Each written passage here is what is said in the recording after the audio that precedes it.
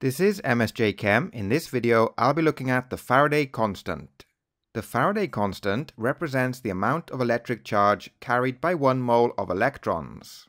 So the Faraday constant, which is given the symbol F, is equal to 96,500 coulombs per mole. So this tells us that 1 mole of electrons have a charge of 96,500 coulombs.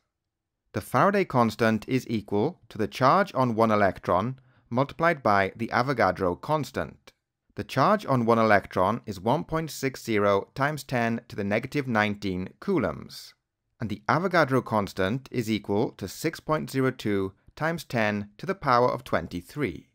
These two values multiplied together give us the Faraday constant. Next, we look at an example using the Faraday constant. A current of 4.00 times 10 to the 5 amps is passed through a mixture of molten alumina and cryolite for 5 hours. Calculate the mass of aluminium deposited at the cathode. To solve this problem, we'll use the equation Q equals IT. Q is the charge in coulombs, I is the current in amps, and T is the time in seconds. The first step is to calculate the amount of charge that passes through the electrolytic cell, using the equation Q equals IT. The current was 4.00 times 10 to the 5 amps, and the time was 5 hours, which I've converted to seconds. When we do the calculation, we get a value of 7.20 times 10 to the 9 coulombs. Next, we write the equation for the reduction of molten aluminium ions to form molten aluminium.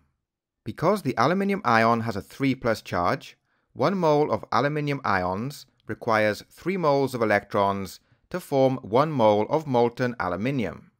So to produce 1 mole of aluminium requires 3 moles of electrons. Next, we'll calculate the amount of charge required to form 1 mole of aluminium. In the previous slide, we saw that to produce 1 mole of aluminium requires 3 moles of electrons. Therefore, we multiply the Faraday constant by 3. And this gives us 2.90 times 10 to the 5 coulombs. This is the charge required to produce 1 mole of molten aluminium. Next, we'll calculate the amount in moles of aluminium that's produced at the cathode.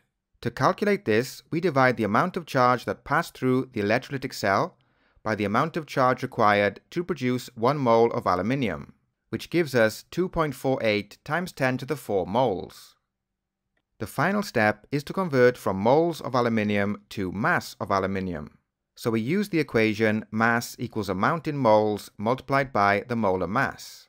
So that's 2.48 times 10 to the 4 multiplied by the molar mass of aluminium, which is 26.98 grams per mole.